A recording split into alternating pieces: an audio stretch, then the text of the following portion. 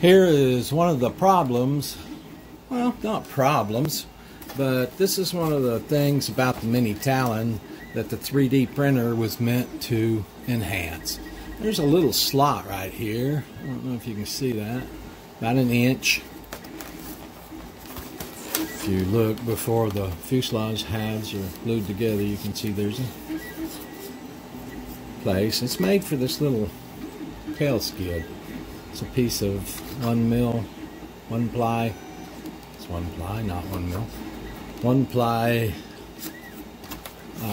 plywood, and it's just slipped up in the slot and glued in, epoxied in after the fuselage halves are glued together. Well, it seems that this rips off a lot in landings. Breaks. And sometimes it takes some of this foam out with it. This is kind of like a styrofoam cup. Of course, there's a lot of these that can be 3D printed in plastic. But what everybody found out after they started doing that was, even though you're replacing this with a 3D plastic part, the same thing happens occasionally when it comes in. Instead of this just breaking, it also takes out part of this foam. This foam starts getting really, really boogered up. So that's one of the reasons the 3D printer came in here a few months ago, and I showed you how 3D printers work and went through all that stuff, because now the 3D printer is settling in to do its actual work. And you see here, I'm printing a whole different type of skid for the airplane. This one is going to cup the foam in the bottom and go around it instead of being a piece that fits into a slotted slot. It's got a little part there. You can see the support underneath. I don't think it needed any back here, but I'll show it to you in the slicer. When this started out, this was just really a strange thing. That's going to be another, it took 2 hours to print this. Iron 15 minutes without support. It's supposed to be an iron 44 with about 2 hours. We'll see what happens when it finishes. So I dropped the rear skid for the mini Talon into the slicing software, and there it is. Don't know why they stuck it up in the air like that, but they did. Likely so that printers without as large a build surface as mine can print it in sections or print it straight up. Me, I'm going to grab a hold of it and rotate it around. There we go. Yeah, something like that. Now the problem is, I think this will be fine printing, but I'm not too sure about having to put support under it over here. So I'll go ahead and slice it. And it says an iron 13 minutes to print it that way. Let's put some tree support on it. Dink. Experimental tree support. Slice it again. Iron 44 minutes. It's going to add a half hour to it. Let's preview it. You can shut this, close this again. Click. So there it is with support. Not much over here for some reason. Like I say, you can't do support by zone or anything, or I would just mark it from like here out, this area for support. But it looks like because support's turned on, it's putting a little underneath here. Not that it's actually supporting that tip. And it's putting a little along the sides too, right here. Oh well, this is the support I need right in here. And it's only, like I say, going to add about 30 minutes to the print, so the heck with it. I printed it that way. And here it is in process. It's about 50% done.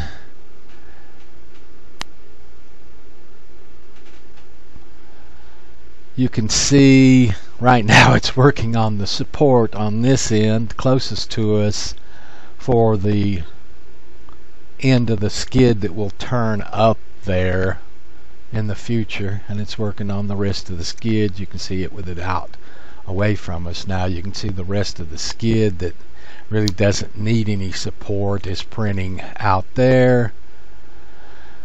It brings up each layer of 0.2 millimeter plastic throughout the whole print, not just out here on this end. You know how this works. You saw all this when I set it up. You haven't seen the 3D printer in a while, have you? Let's see if it moves out to the other end so we can see just a little better. There we go.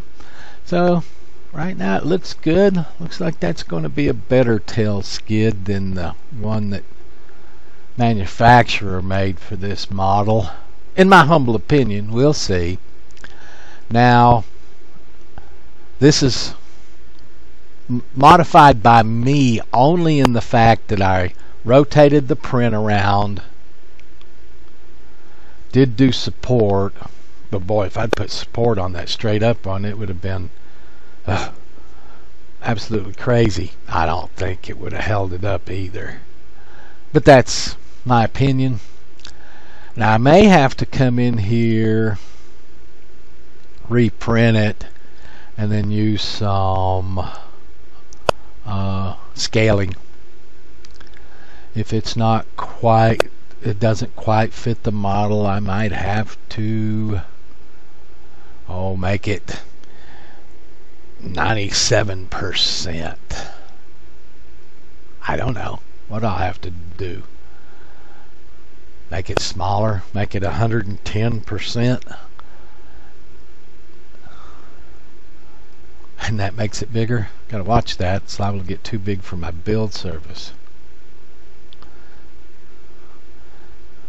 It'll still slice here. If it gets too big for my build surface, it will say it can't slice it. Now I could, let's select it. I could put it on my build surface. Oops. Well,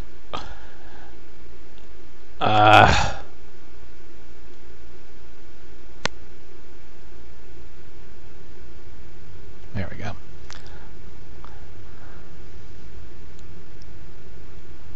I could put it on my build surface in this orientation and probably get it. Let's try 150% sized.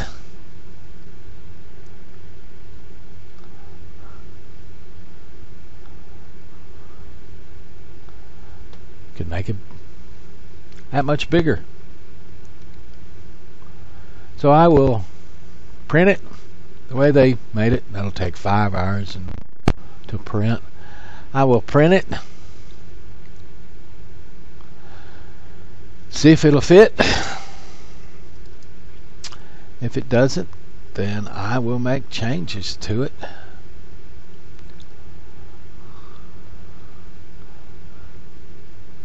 But I think I can size it up pretty sufficiently if it needs to be bigger with the area that my printer will actually print in. So I like it.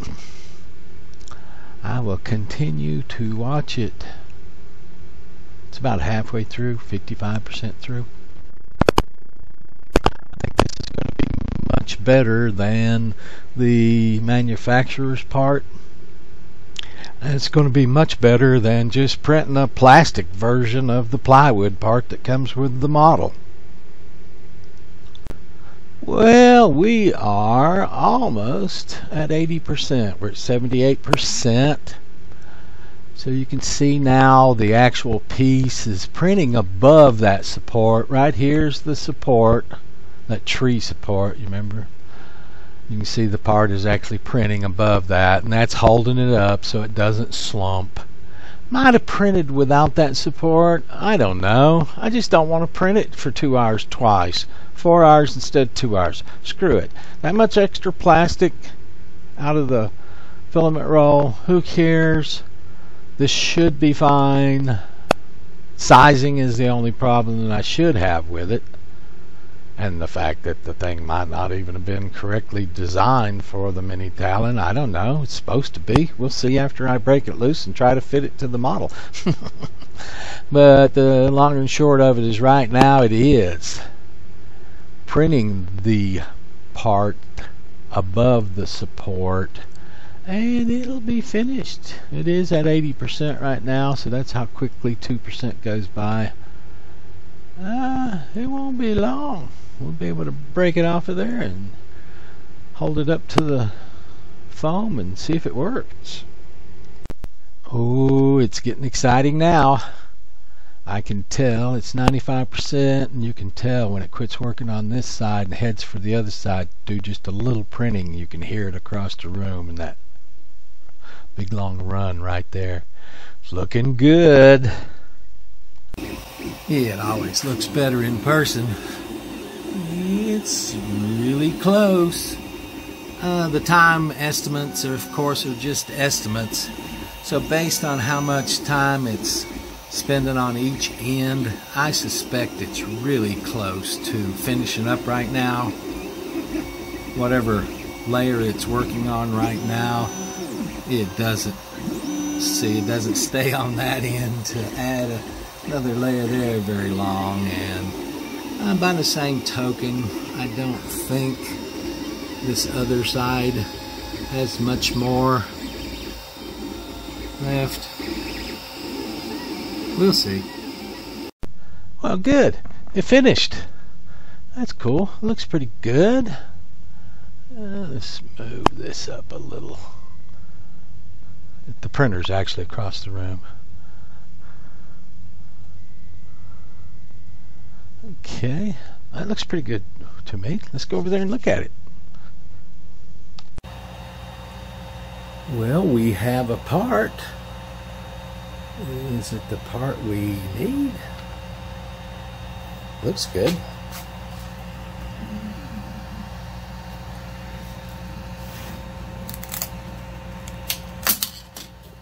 Comes off the build surface easily. Looks like it's going to be really easy to break the support loose.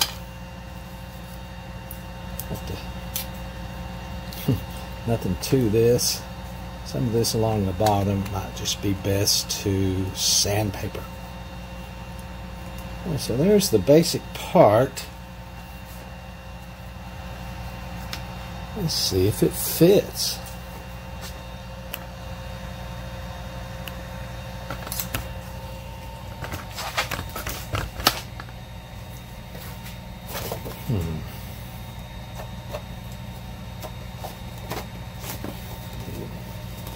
Look at that. It just fits over the plastic. Now, instead of being a piece that's glued up inside of it that either breaks off and has to keep being replaced and replaced and replaced, or when it breaks off, it boogers up this foam. But no, this looks like that's going to be just wonderful. Look at that. That is killer. Sanding will shape it perfectly. Fill it up with epoxy. And that'll be it. The 3D printer has reported for duty. And that much plastic is nothing. I can live with that much plastic for support. I end up with a modification that I think is a step or so above what the designer of the platform did. That's the way I'm going to look at this. I'm going to fill it with hot glue instead of epoxy. That was a misstatement there. That way, if I have to replace it, I can just heat it from the outside and then pull it loose with the foam and maybe not destroy the foam at all.